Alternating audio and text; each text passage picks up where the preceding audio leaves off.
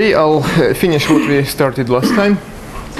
Let me just give a brief remark over the definition of the order essential.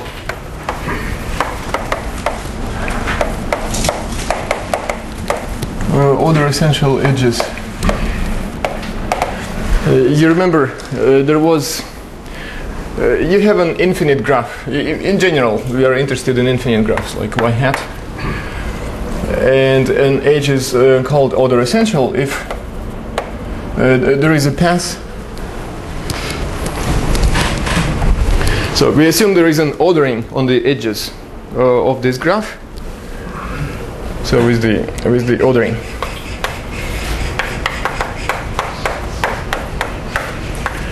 An edge is order essential if there is a path consisting of smaller edges connecting the two endpoints, or there is the union. So either there is a finite vein or there is an infinite vein, like this. Let me say, so there is one can define, so for any subset of edges in y hat, one can define the relative graph. So let the relative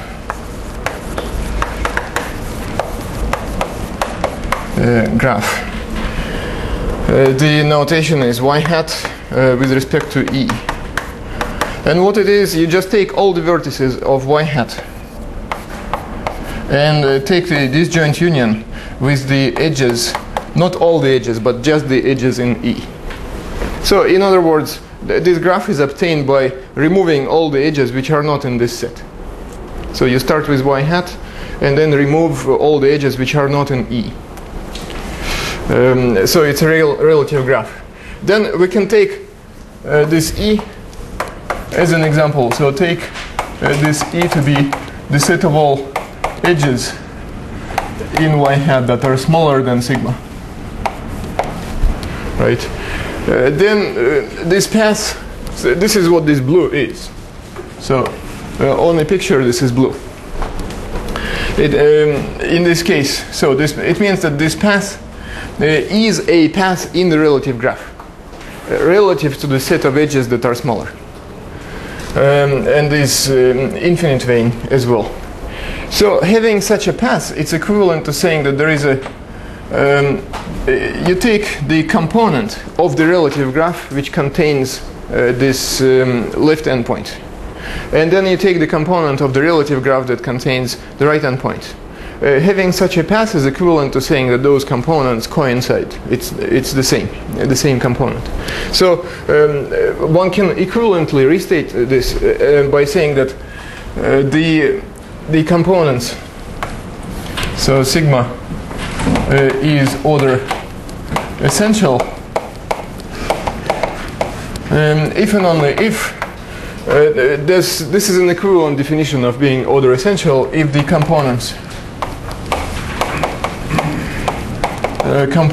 of the relative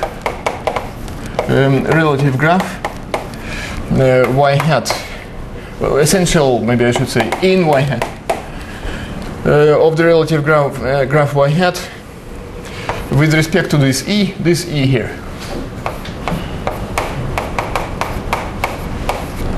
If the components of this relative graph containing let me call it sigma minus and sigma plus. So that just means this is our sigma. Sigma minus is this vertex. It's an oriented edge. So sigma minus is the first point of this edge, and sigma plus is the second point. So what's an equivalent? An equivalent statement for this would be that the components, these two components, corresponding to this point and corresponding to this point, they coincide.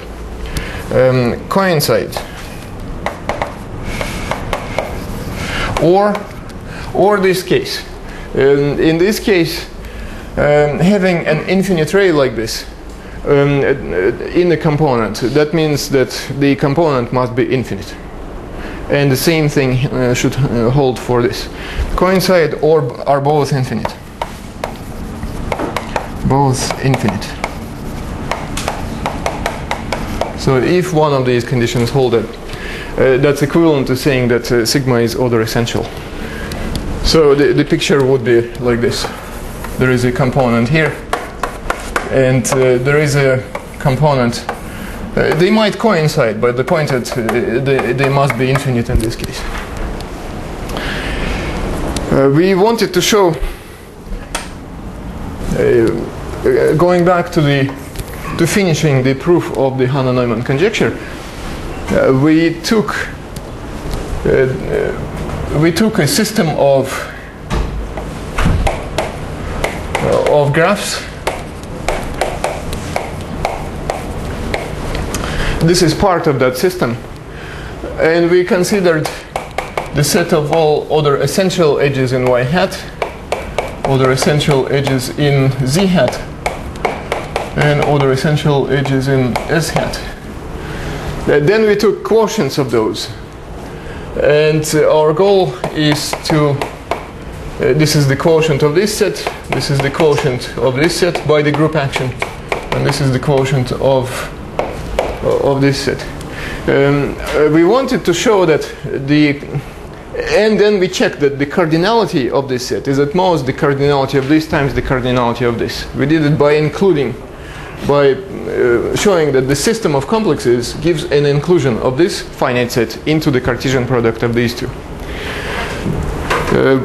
We only are left with showing that the reduced rank of EY is the same as the cardinality. The reduced rank of y is the same thing as the cardinality of the set, the quotient set of those other essential edges that we picked. In order to show this, we wanted to check that this set is a choice of a maximal essential set in the graph y. If that's the case, then this equality holds. And in order to check that it's maximal essential, we need to show that it's essential first, and then to check that it's maximal. We showed that we did show last time that this set of edges is essential in y. We did it by showing that we use the deep fall property. So first we show the deep fall property for this action. So use the deep fall property. Property for the action of gamma on y hat. The deep fall property implied that this set is essential. We showed it by just removing one edge at a time and showing that the reduced rank of y must decrease exactly by 1 every time. So it only remains to show that this set is maximal. Have you already shown that they are non-empty? Who? EY hat. EY hat? No, I didn't. They might be empty. If z happens to be a circle, say, a flower, then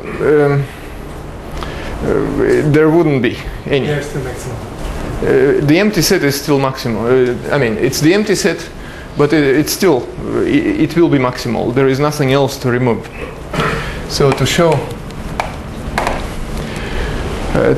that this set is actually maximal. Is maximal. Maximal essential set in the finite graph y. So remember that maximality means that we cannot decrease the reduced rank anymore by removing edges. So i.e. we need to show that the reduced rank of y minus this set, the reduced rank of the result is 0. So that's equivalent to saying that after you remove this becomes a garden. Okay, so how do we check this? We argue by contradiction. So suppose maybe I should state explicitly a general statement. So let's say lemma. Let y hat. So in order to distinguish it from that y hat, maybe let me put double prime here. So y hat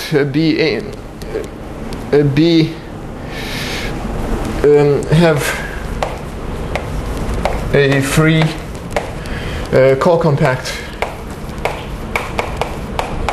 co-compact, just to make sure, ordered, so action, gamma action,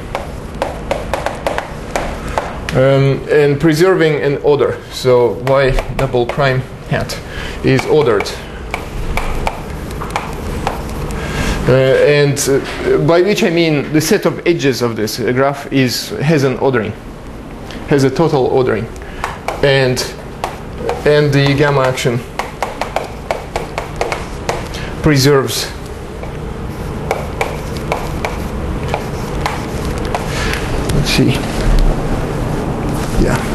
preserves the ordering, the order. If it's the case,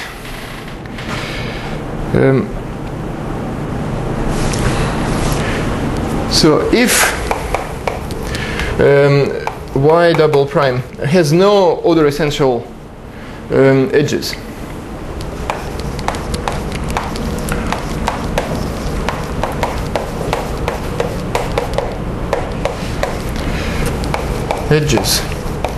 then I want to conclude what we want to conclude. We take the quotient of this graph. Then the quotient, the reduced rank of the quotient of y double prime hat must be 0.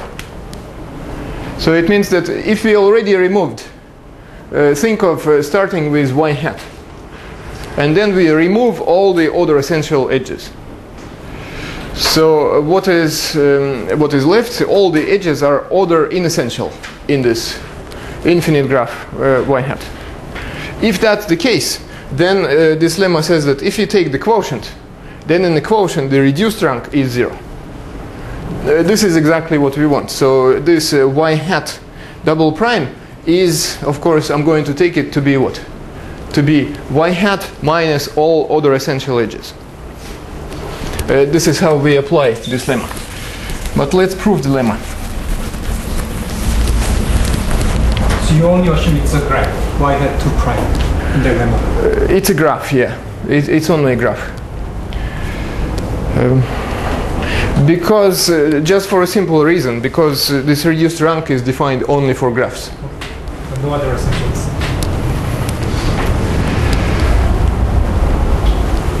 So the proof. We argue by contradiction. So it should be clear how this lemma implies what we want. Right.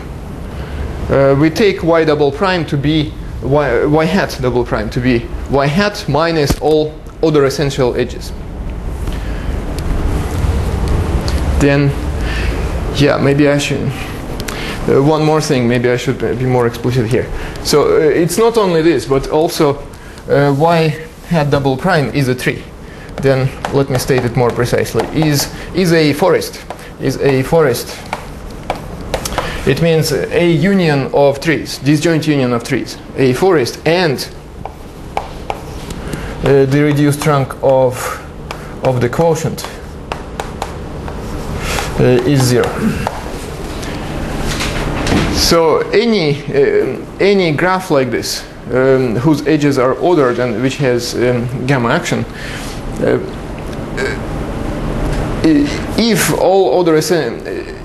all edges are order inessential, then it must be a forest, first of all. So the proof. So suppose y hat double prime is not a forest. That would mean that it has a loop, at least one loop, non-trivial. Then there is a loop in y hat double prime. Since there is a loop, it's a finite path. And we consider the set of edges of this loop. It's a finite set, and we have an ordering. We use the ordering on the edges of this graph.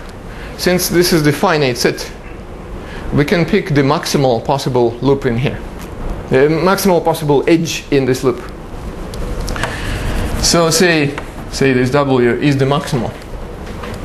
There is a maximal edge. Among all the edges, we are talking about the finite set here. Of course, if it was infinite, we wouldn't be able to might not be able to find the maximal. But since it's a finite graph, there is a maximal edge omega here.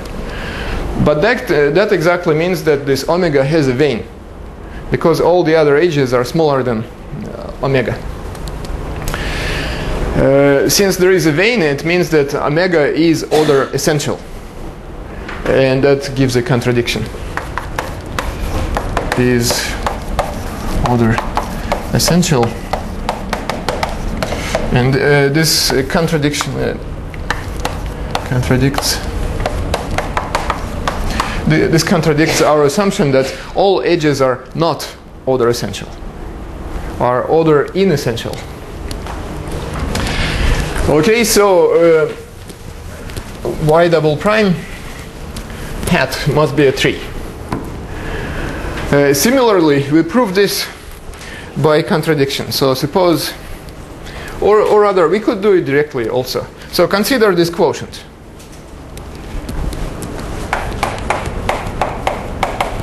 Is a finite graph. That's our assumption. It's co-compact.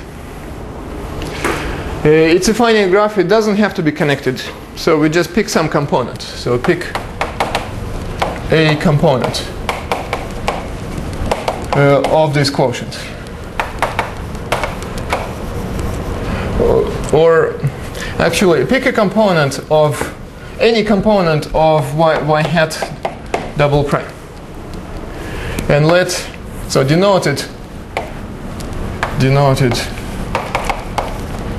y hat prime. Just one component of this. And then we take the stabilizer of this component. Stabilizer in gamma of y hat prime. What can we say about the quotient of gamma of y hat prime by gamma prime? How does it relate to this? So we have a forest now, and the group gamma acts on this, it permutes the components of this forest. We took just one component here, and then we took the quotient of that component by its stabilizer. What's the result? The result would be a component of this quotient is a component of the quotient by gamma of the whole graph. Right? What is our goal? Our goal is to show that this quotient has reduced rank 0. This is equivalent to showing that all possible such you take all possible components y prime in y double prime. It's just a component. Yeah, it is a component of this graph.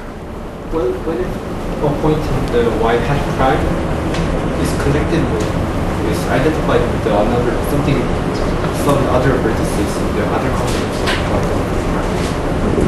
of They cannot be. If it's a different component, they cannot be two different components cannot be connected by a path. even by the gamma action. By a gamma action, but not by a path. Yeah. But I'm not taking the whole group. I'm only taking the stabilizer of this component. Yeah, two different components would be connected. And for the different component, the quotient of that component by the stabilizer would be the same thing.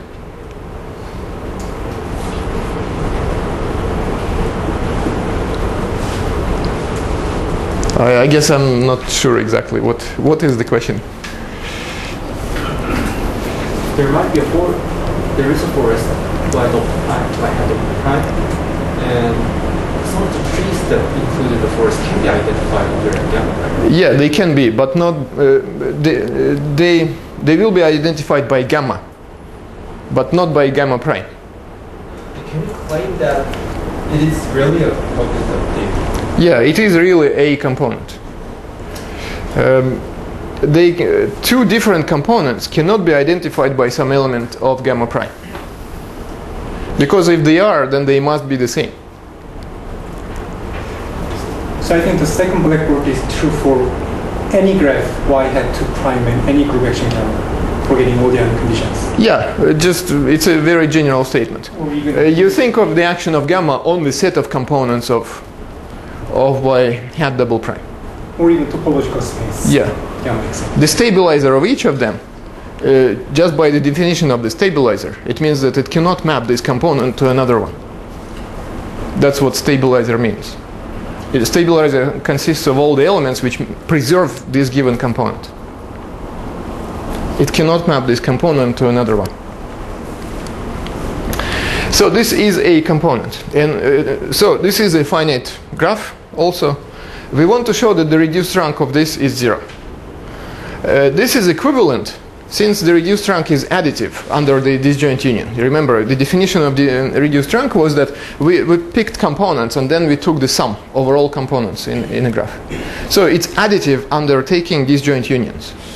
So in order to show that this reduced rank is 0, it's equivalent to showing that this reduced rank is 0. The reduced rank of this graph is 0 for all possible choices of component y. But this is now connected, right? This is connected. In other words, what we want to show that this graph is a tree or a flower. That's the goal.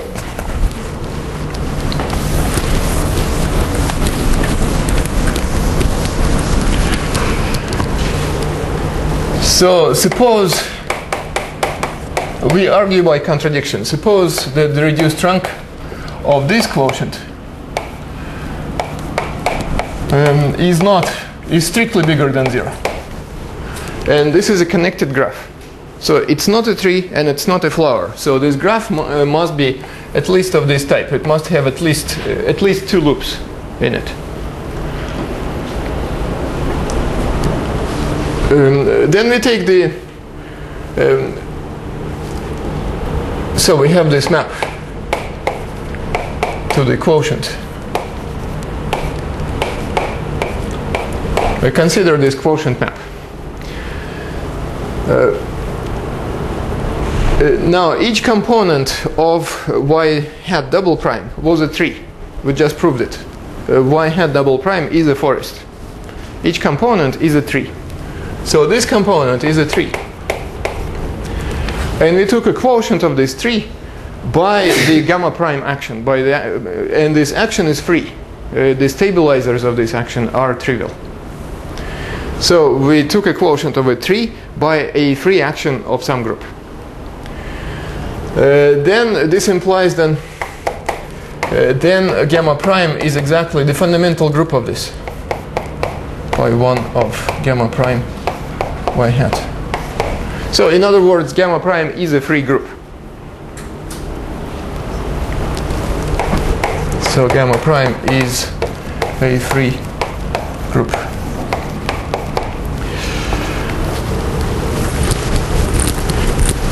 If it's free, and moreover the graph should look like this, or the rank should be even bigger. What can we say about the rank of this free group? It should be at least 2, the usual rank.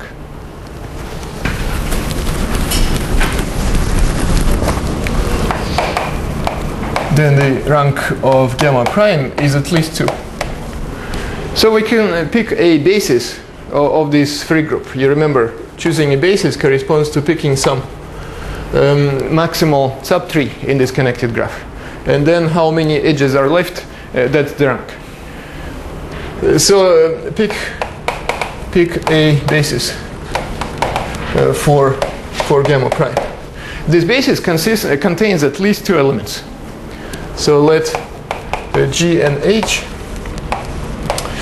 be some elements some elements of this basis.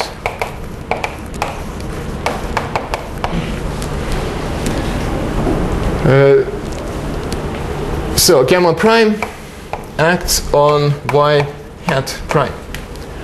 Once again, right? This is a tree. We have a action by 3 group on this tree, and we picked some elements g and h in gamma prime. Those are non-trivial elements because they are part of some basis. For all non-trivial elements of a free group acting on a tree, there is always an axis. It means that consider the axis of G and H in the component y hat prime. What are the axes? So an axis for G, it's a line.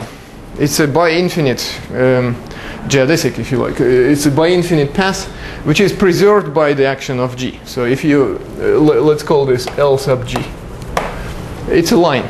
It's a sequence of edges, infinite in both directions, with the property that it's preserved under under G. So L sub G, if you apply G to that, that is again L sub G. And the way it acts, it just translates. So it's a little exercise to check that such an axis always exists. The way you prove this, you start with any point. Maybe I should indicate how you prove this quickly. So you start with any base point, say x naught, or any other point. And then consider g of x naught. Then consider g square of x naught. And so on. And g inverse as well, in the opposite direction. And each of them you connect by a path. If this path does not intersect this previous path, then we are done. They form a line, but it's not always the case. It might happen that this path and this path, they overlap for some time and then they diverge. So this path is the path connecting x naught to gx naught. This path is connecting g inverse x naught to x naught. It might happen that they overlap like this in a tree. And then the picture repeats. And so on. So what is the line which is invariant under the group action? You just remove these parts. This is the line. This is the axis of G. That's the explicit construction of the axis. So this is what I'm taking here. This is L sub G. Similarly, I can take the axis for H. This is L sub H, which is also invariant under the element. And they are disjoint. I mean, not disjoint, they might intersect, but I mean, mostly they are disjoint. Most of the time. They go to different kind of points at infinity. Okay, and what is the action? As you can see on this picture, our line is subdivided into subintervals. And the group action, the G action, just translates. It maps this interval to the next interval. So G square would map it twice. G cubed 3 times and so on. It just translates the line by shifting all the intervals. So this line is subdivided into intervals. Let's call this interval P. P is one of those intervals on the line, P. Similarly for H. H is subdivided into intervals, and one of those intervals we might call Q. This P is a finite path, and we play the same trick. Now we recall, as we did for loops here, that P is a finite path. It has finitely many edges. So let psi be the maximal edge in the path P. So psi is right here somewhere. Similarly, I can pick some edge, let's call it eta. Eta is the maximal edge on Q. and eta maximal edge on Q. Maximal with respect to the ordering that we have on the edges. So this psi here is the maximal among this finite set of edges. This eta is maximal among this set of edges. And now, what if I apply G to psi? So G acts on this line. Apply this element G. Say right here, this is G psi. This is GP. GP. The shift of P by the element. And we can continue shifting, right? The next would be G square psi, G cube psi, and so on. What can we say about G psi? G psi, I claim that it's maximal among all the edges on this path. Why is this? Because psi is maximal among all the edges in P. But the ordering is invariant under the group action.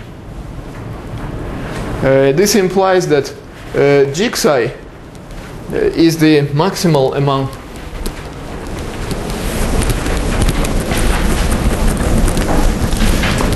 and for any I, Gi psi is maximal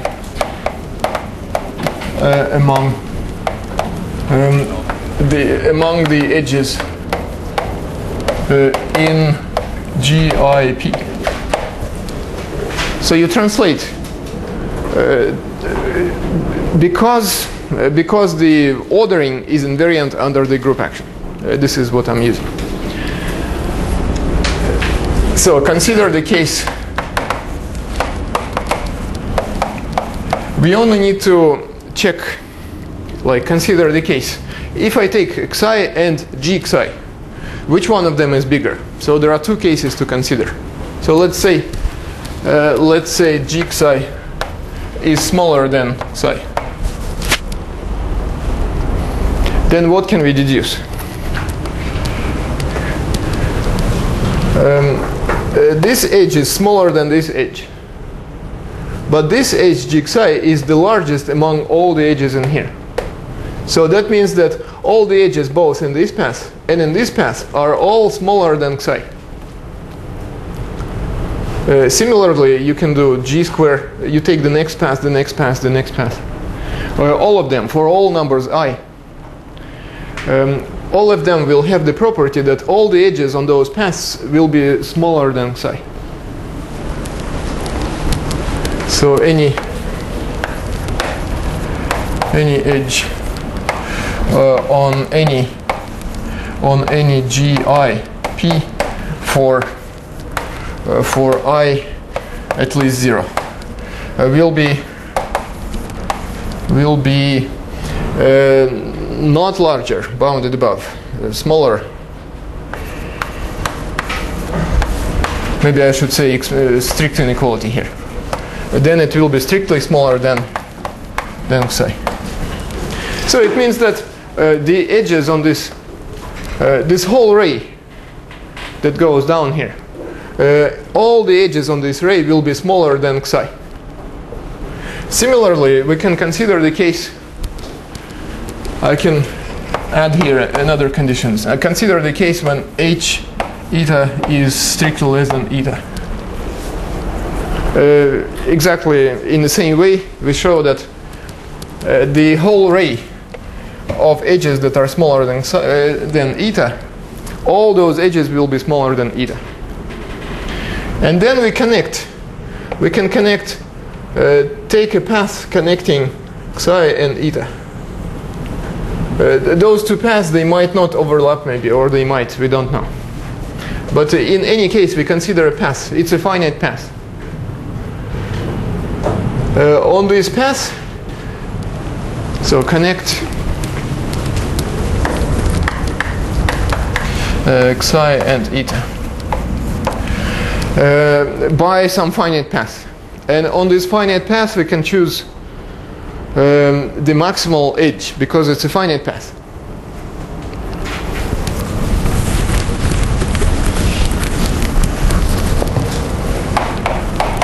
Let omega be the maximal. And by connecting by a path, I mean, there might be some overlap between this ray here and this path. Then I remove the overlap.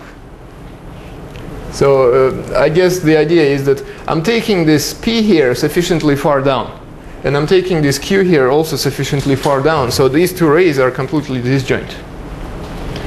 And then we connect them by a path. This is a finite path. Let omega be the maximal edge in this path. Then what do we get? Omega is somewhere here. Omega is bigger than any edge on this path, including psi, including eta. I'm including them in a path.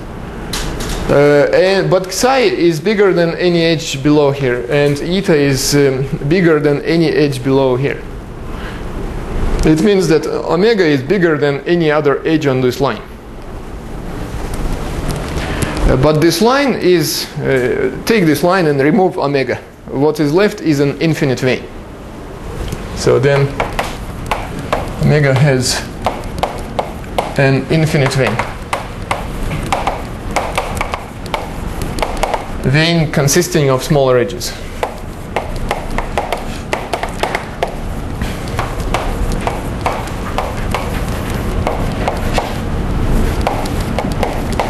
That implies that what?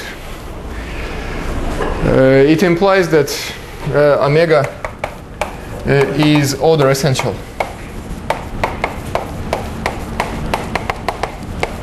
But our assumption at the beginning was that there are no order essential edges in a graph. All edges were order inessential. This gives a contradiction.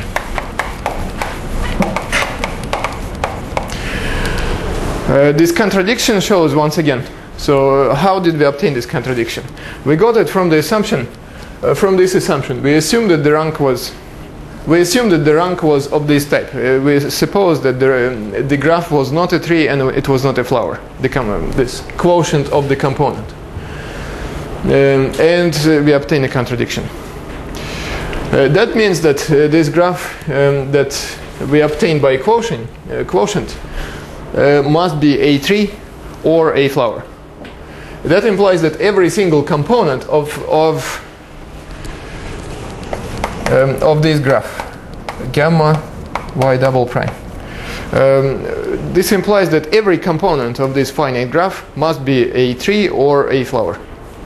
That implies that the reduced rank of this is 0. This graph is a garden. The reduced rank of this graph must be 0. That proves maximality.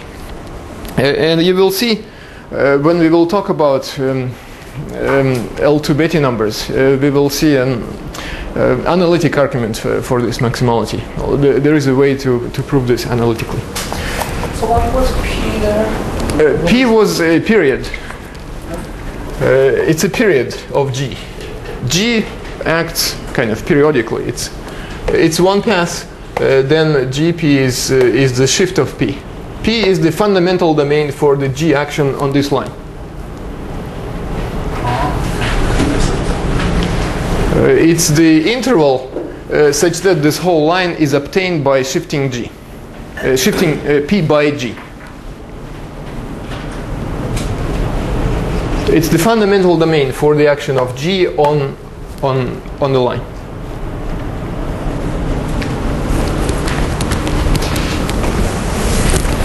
Omega might be psi or eta, right? It might be, yeah. Of course, yeah. QF can be taken as 1. Not always. So on the axis. I mean, the point is that this edge, I mean, it can be subdivided in many edges here. If you take the universal covering of this graph, it would be, it's not just one edge here. You can always subdivide and make it 2.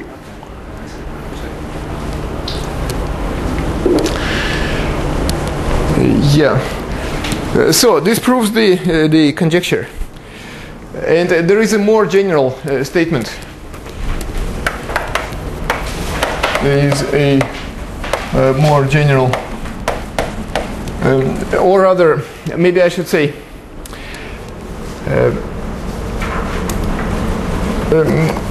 I kind of was cheating, right? So what did we actually prove? So we proved the following. We proved that the reduced rank of S is at most the reduced rank of Y times the reduced rank of Z, right? This is what we showed. This is not exactly the statement of the original Hahn-Neumann conjecture, right? The statement of the original Hahn-Neumann conjecture was the sum over U in S of double cosets of the A to the power U intersection B should be at most the reduced rank of A times the reduced rank of B, right? So I kind of stated without proof that this is equivalent to this, right? So let me give you an idea why this is actually equivalent. And this is certainly a better way of thinking of the conjecture. But since this was the original algebraic statement, we better make sure that that's the same thing.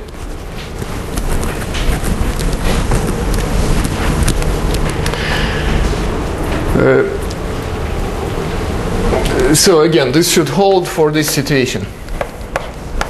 When you have a fiber product of finite graphs, like this, then this should hold. The proof, let me just write one equality and let me just indicate how you show this. The reduced rank of S. So I want to start, we want to show that this left-hand side is equal to this left-hand side. Showing that this part is equal to this part is reasonably easy. Why is this? Because A is a stabilizer of some component of Y hat. So A acts on this, what we called cursive A, right? And this is what this was a component in Y hat. But what is this component? This component is a tree. We talk about graphs here, and we took universal covers. Those are leafages. So any subgraph of a connected subgraph of a tree is again a tree. So this is a tree, and we have a free action on a tree. Then what's the reduced rank of Y? But the quotient of gamma, the quotient of Y hat by the group gamma is the same thing as the quotient of just this component by the stabilizer, right? Because there is only one. You remember Y was a connected graph. There is just one component here. So gamma acts on this. It permutes components, but it permutes them transitively. Every component can be mapped by any other component by the gamma action. So the quotient of this is the same as the quotient of this. But what is the quotient? So we have a free action of some group A on a tree. That means that you just check in this case that the reduced rank of what did we call the reduced rank of a group? It's the maximum between two numbers, 0 and usual rank -1. You check that that number that we define for a group is the same thing as the number that you obtain from the graph. That's a little exercise to check, but that should be really reasonably clear. There is only one component in this graph, and that component exactly corresponds to this group. Okay. So this should be clear. The equality of this with this is should be clear. We just relate the definition of the reduced rank for a group to the definition of the reduced rank for a connected graph. The same thing here, right? These two are also equal. So it remains to show that these two numbers are the same. So let's write this as A gamma B, the reduced rank of A U intersection B. Why is this the same? So we start with the left-hand side and write a series of equalities. So first of all, this is the reduced trunk. S is the quotient of gamma of S hat by gamma. Now we recall what is S hat. S hat is the fiber product of Y hat and Z hat.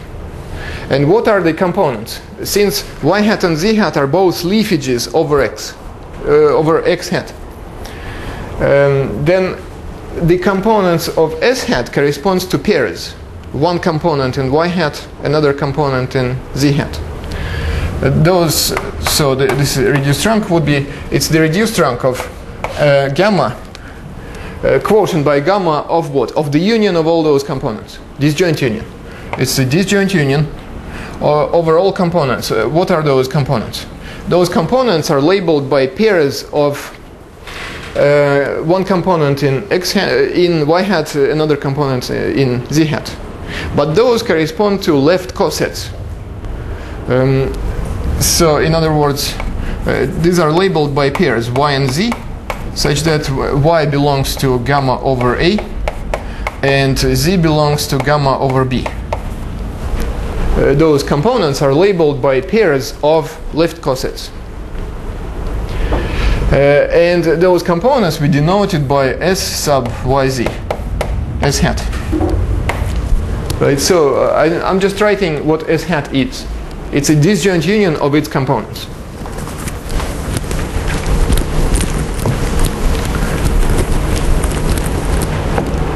And now, so the big question mark. This magically happens to be the same as the reduced trunk of the quotient by so the disjoint union overall, disjoint union over what we want. You remember these were representatives of double cosets. So U is a representative of a double coset. U S A gamma B. For all those representatives, you take the component, a very specific component. It's the S hat. I'm taking Z to be just the trivial left coset of B, just B itself.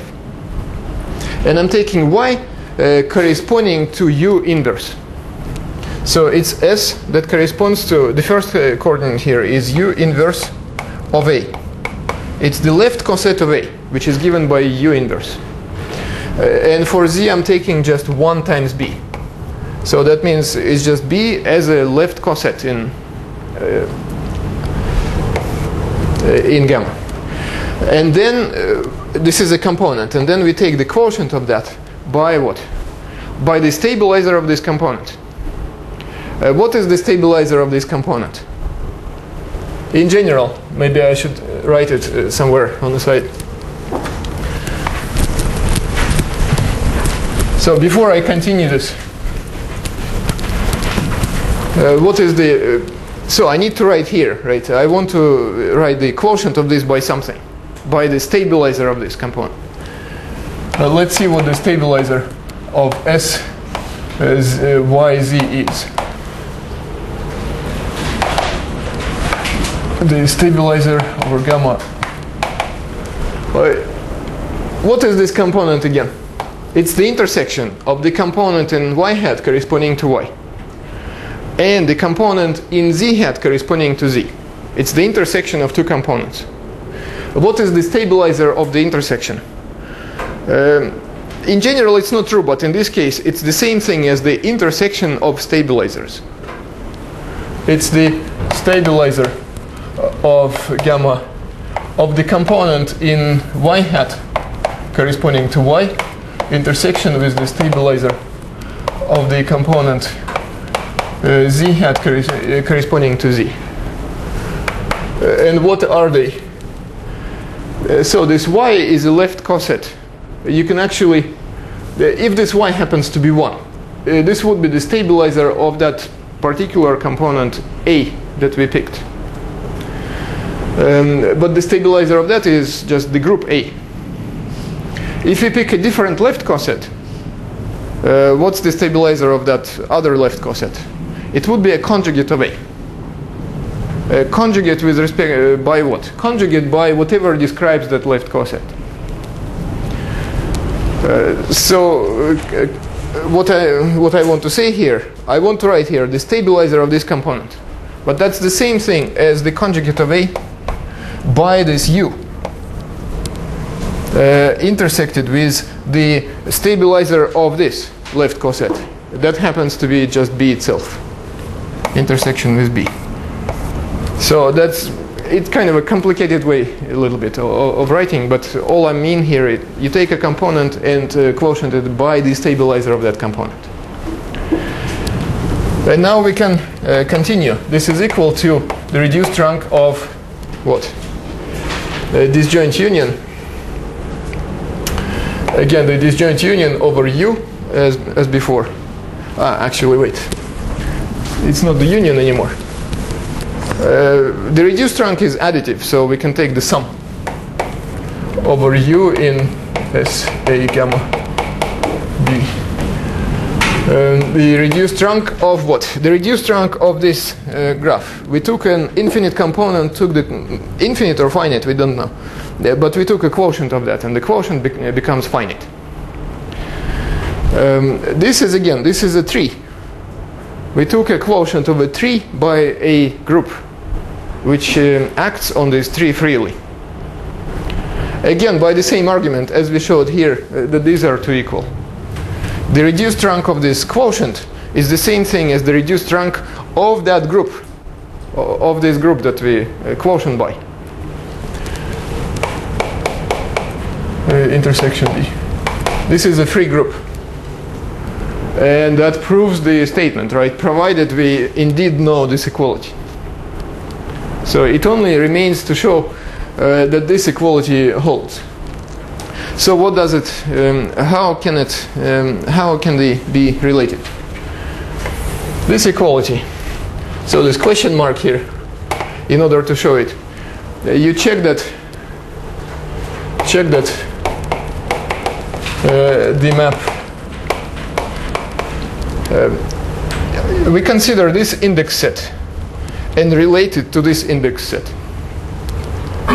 Consider the map theta from here, from S of A gamma B to the other index set, gamma over A cross gamma over B. There is an explicit map. I'm just going to give it. What it does, it maps U to exactly this, to the pair U inverse A and then 1B. This is the explicit map. And then you check that theta is injective.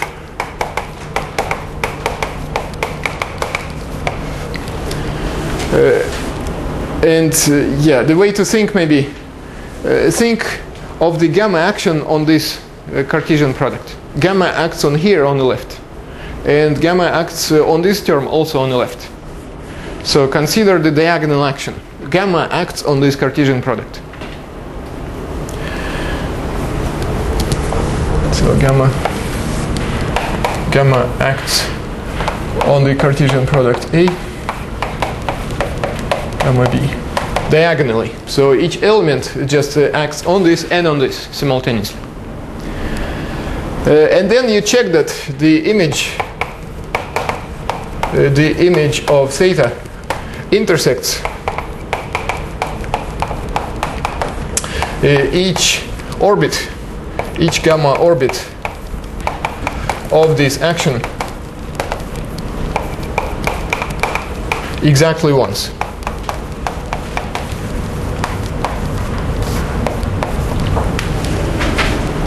In other words, what this map theta does, it picks a representative. So we have a gamma action on this Cartesian product.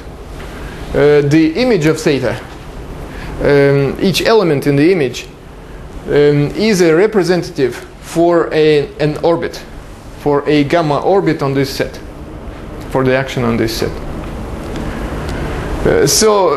Representatives of double cosets, they get mapped to representatives of gamma orbits on here. Gamma orbits on here. And that's pretty much the proof of this. So the action of this set of components by the whole group is the same as the disjoint union of the actions. We just pick one. This is a choice of one leaf from the orbit of leaves. So as here we picked, theta picks a representative for a gamma orbit. That's equivalent to saying that among all possible leaves, we just consider an orbit of leaves and pick just one representative in each orbit. This is what this does. We picked one representative, but then we need to take the quotient by its stabilizer. The reason it's technical because the original statement was, was technical, right? But the right topological way of thinking of the problem is this. And then we can, this argument shows that these two are equivalent. So that's the proof, yeah. Delta need not be adjective then? It doesn't have to be surjective. Yes. Surjective or it's not surjective. It picks one representative in each orbit. So orbit may be big, but we pick just one representative in each. Yeah. It's not surjective. Certainly. Most of the time it's not. Okay, that proves the conjecture. Now, one would like to generalize the statement at least. First, hopefully, generalize the statement of the conjecture, and then hopefully maybe to prove some partial results, some more general results.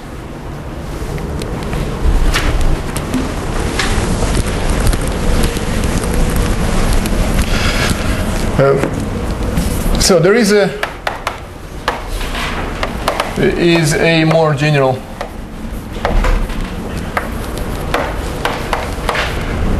statement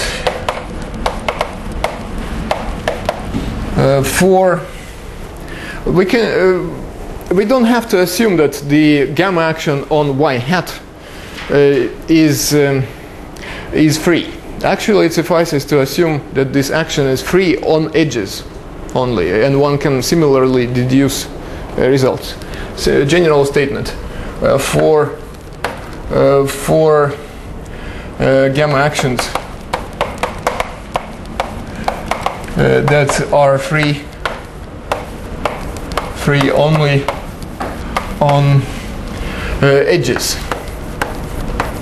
So we don't really need to assume that the action is free on vertices, not necessarily. And you can see at the end of that paper, you can see an explicit statement in this regard. So there is a more general statement. This is why I want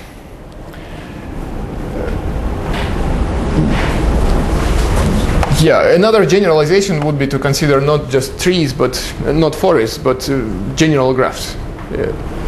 Only on edges and without assuming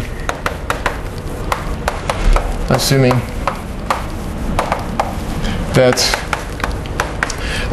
say y hat, z hat, s hat are forests. So they can be arbitrary graphs, but with a free action by a group. We only need the fact that the group is left orderable and it acts freely on some graph. One can still deduce statements. One cannot state it in terms of the reduced rank. This condition, I mean, the reduced rank corresponds to the action of a group on a forest. But one can give a more general statement if you talk not about the reduced rank, but just the number of other essential edges for that action. Then similar inequality can be deduced. And then you can relax the condition from the free action. You can relax it to, say, action which is free only on edges.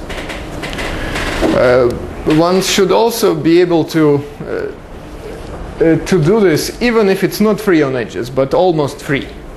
Say if the stabilizers of the group action on edges, the edge stabilizers are, for example, finite. One should also get some reasonable estimates similar to the statement of the Hahn-Neumann conjecture. But this is all about graphs, right? The next step of generalization would be to consider complexes rather than graphs. So the next step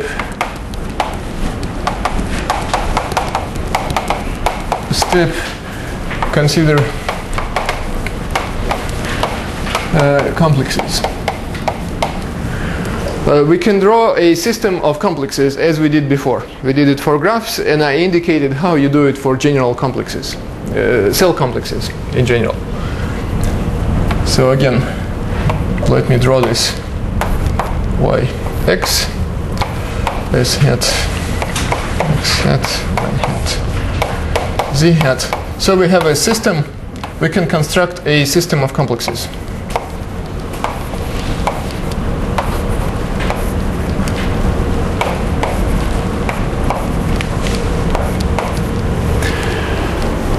Start with any complex x, pick some immersion of y into x and z into x. By immersion we mean a map that can be completed to a covering. And then you take any complex x hat with a group, with a free action by a group, so that the quotient is x. It could be, for example, the universal covering of x. Or more generally, just any complex whose quotient by some group action is x. One would like to first state a question, to raise a question. What kind of question would generalize the statement of the Hahn-Neumann conjecture? In the statement we had the notion of rank of groups, or equivalently we can restate it in terms of the reduced rank of a free group. When you go to complexes, there is no notion of rank. For, like, if you take the fundamental group of x, for example, there is no reasonable notion of rank. At least not on the surface of it. So I claim that there is some notion that actually mimics this. And this notion is the L2 Betti number for a group action. It turns out that the reduced rank can be expressed in terms of L2 Betti numbers.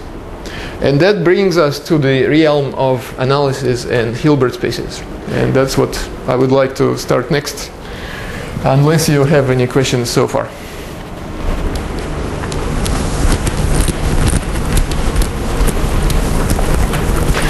So we'll talk about Hilbert spaces.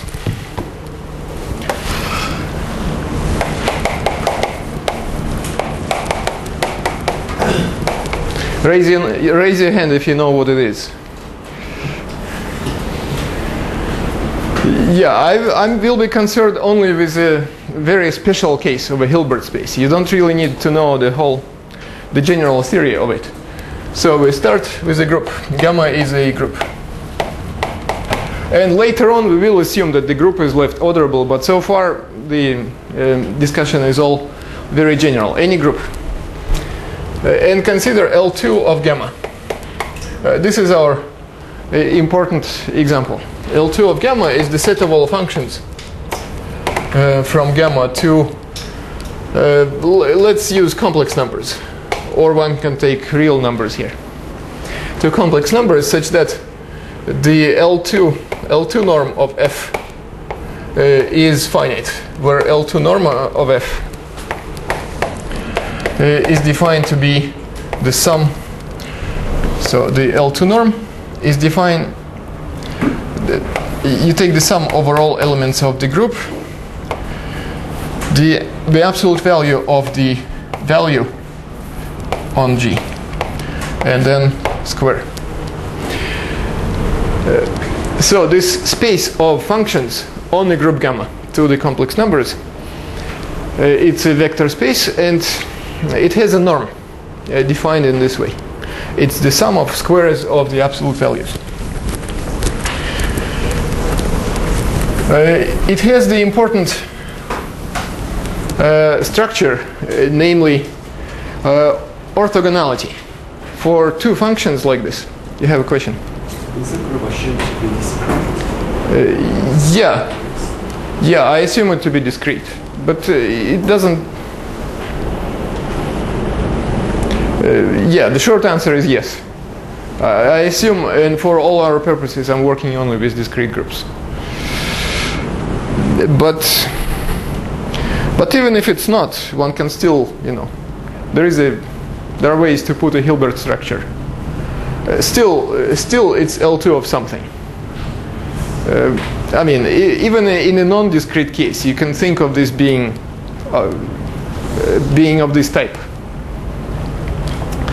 So it doesn't really matter, but yeah, we will talk only about discrete groups. What's important is that you can measure the angle, right? It's a natural generalization of Rn. Rn with the dot product or the inner product, right? Given two vectors in Rn, you can take the inner product of two vectors, right? A1, An dot B1, Bn. So what's the inner product? It's A1. If you work with complex numbers, you need to take the conjugate B1 plus An Bn. Right? That's the standard dot product in Rn. You can immediately generalize it to functions. You think of the sequence being a function from the set 1 to n to the space, to the complex numbers. So each such n tuple corresponds to a function from the set of n elements to complex numbers. And two such functions you multiply, you take the coordinates. You take the a1 is the value of this function at the first point. b1 is the value of the second function at the first point. You multiply them. So in exactly the same way, you can define the inner product on L2 of gamma. So L2 of gamma has inner product. Defined pretty much in exactly the same way. It's just this sum will be infinite. When you have inner product tells you when two vectors are orthogonal. So this describes orthogonality. This describes orthogonality of vectors. So given two functions, you can say if they are orthogonal or not. So we define for two functions to be orthogonal if their inner product is 0. So f is orthogonal to f prime by definition if the inner product of f and f prime is 0. Since we have this notion of orthogonality, we can define the notion of orthogonal projection onto a subspace. If maybe before we do this, let me make a remark. Instead of taking L2 of gamma, I can take several copies of it and take the direct sum. So also L2 of gamma to the power n. That is just the direct sum of L2 of gamma where I goes from 1 to n. You take n copies of it. This is also a Hilbert space. How can we view this as a Hilbert space? You know that this is the same as L2 of what? I want to realize this as L2 of something. This is L2 of gamma is the set of all functions from gamma to the coefficients, to complex numbers. Since we take several copies of them, so gamma, in other words, gamma is a basis for this Hilbert space. If we take several copies of it, it means that we have several disjoint copies of the basis. It means that we take gamma and multiply it by what? We take n disjoint copies of the basis. So let's multiply it by the set from 1 to n. Right. This is isomorphic. One can construct an explicit isomorphism between this direct sum and the Hilbert space on the set, gamma cross some finite set. And you see this gamma cross some finite set, we already saw this in the discussion when we put the order on the set of edges of a graph. We assume that we have a group action on some graph, free group action. Then the orbits of that action were copies of the group gamma. And the set of orbits, the set of all edges was split into orbits. The set of orbits was the same, the set of all edges is the same as gamma, the group, cross some finite set. This is very similar to what we did, right? Except that I'm doing it completely formally here. There are no complexes so far. It's just a group, and we take several copies of this group, and then we span a Hilbert space on this disjoint union of several copies of gamma. Okay, it's a Hilbert space. Now, on this Hilbert space, you can also define just the structure exactly the same way. So you can think, so what's an element of this? An element of this can be thought of as a function from this set to complex numbers.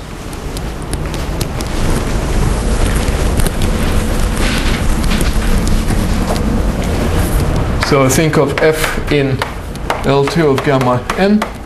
Then the best way of thinking of this function is it's a function from this set to complex numbers, such that the L2 norm of this function is again less than infinity, where L2 norm is defined similarly, but now we take the sum not only over gamma, but we take the sum over all elements of this domain.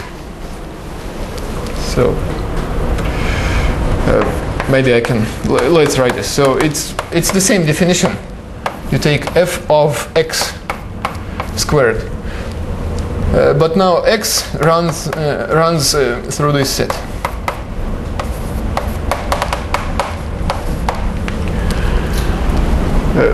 So this becomes a Hilbert space.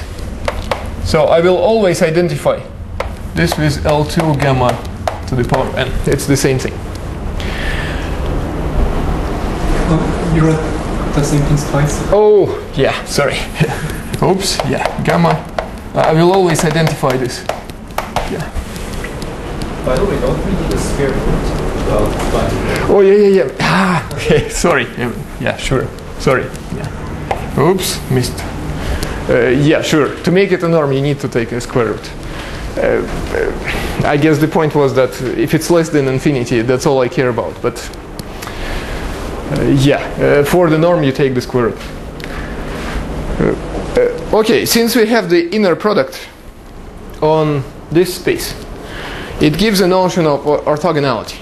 Given two elements in this space, we define them to be orthogonal if their inner product is 0. Since we have this notion of orthogonality, we can define the notion of projection to a subspace.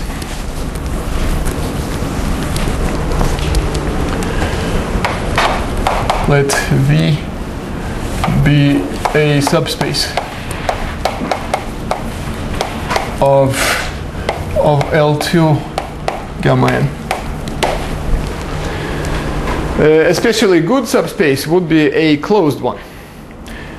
So the notion, this norm defines a topology, gives a topology on L2 of gamma. So this becomes, in other words, a neighborhood would be a ball with respect to this norm. So you say a function is small if the norm of this function is less than a fixed number, epsilon.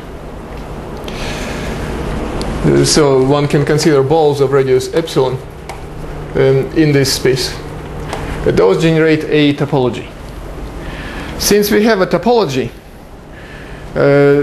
we can talk about closed or open subsets in here. So the interesting case is when this is not just a subspace, but it's a closed subspace. So if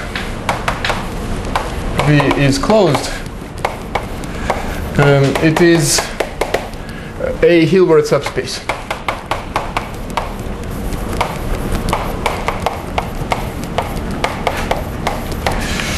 Subspace of L2 of gamma. Yeah, subspace. And we are particularly interested not just in subspaces, but in subspaces which are invariant under the group action. So here the group action comes in. Gamma acts on what? Gamma acts on gamma, on itself, by left multiplication.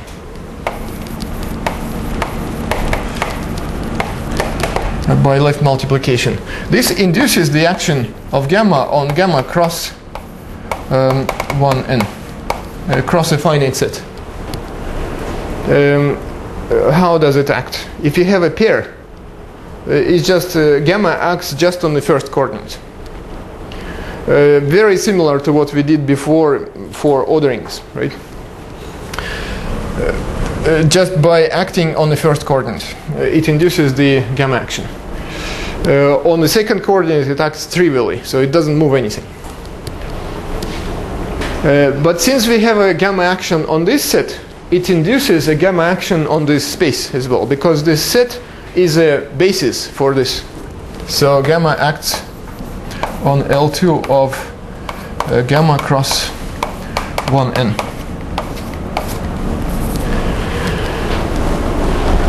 But that's of course the same as this space here, right? So what it does, it permutes the basis. So given arbitrary element of this, you can, it's a general fact about Hilbert spaces, you can decompose it as a sum of, it's like an infinite linear combination of the elements in here. Of the, yeah, maybe I should say what the standard basis is, right? What is the standard basis? You consider the delta function, delta of x, where x is an element in here. So pick an element x. What is delta sub x? Delta sub x of y is denoted to be 1 if y is equal to x and 0 otherwise, right? So the set of all delta sub x is a basis, Hilbert basis of the Hilbert space of L2 gamma n. So pick any element in here, any element, any function which is L2 summable can be represented as an infinite linear combination of these. And what are the coefficients in this infinite linear combinations? They are required to be L2 summable as well. So again, I'm just stating it's a standard fact about Hilbert spaces. Any function can be decomposed with respect to the basis in such a way so that the sum of the coefficients, the sum of the squares of the absolute values of the coefficients is finite. Once you decompose a function in terms of the basis and you know how the group acts on the basis, then it tells you how the group should act on each element in this Hilbert space. I guess I'm getting late here. So let me just say quickly that we are interested not just in subspaces, not just in Hilbert subspaces of this, but in those subspaces which are invariant under the group, under this group action. And those are called Hilbert gamma modules. They will arise naturally from graphs, say, or from complexes. We will see this later on.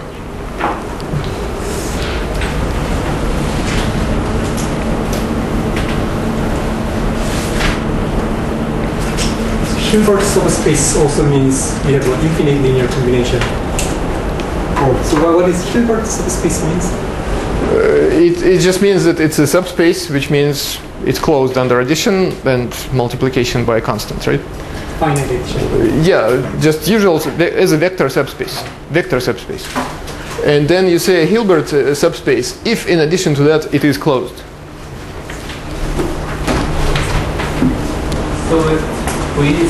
So if we is gamma invariant, then we say we is Hilbert gamma. Yeah, one first defined what a Hilbert gamma module is, and then one can define what a Hilbert gamma submodule is. Yeah.